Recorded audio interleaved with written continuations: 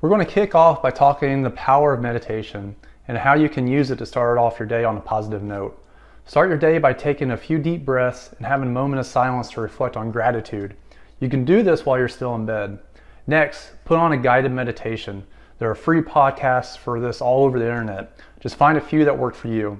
This meditation doesn't have to last for hours. 5 minutes is enough if that's all you can fit into your schedule.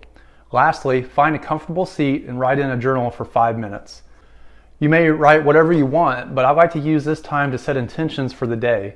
You can purchase the 5-minute journal on Amazon.com by clicking the link in the email, or use something similar to collect and manage your thoughts. I hope you enjoyed this tip. We'll see you next time.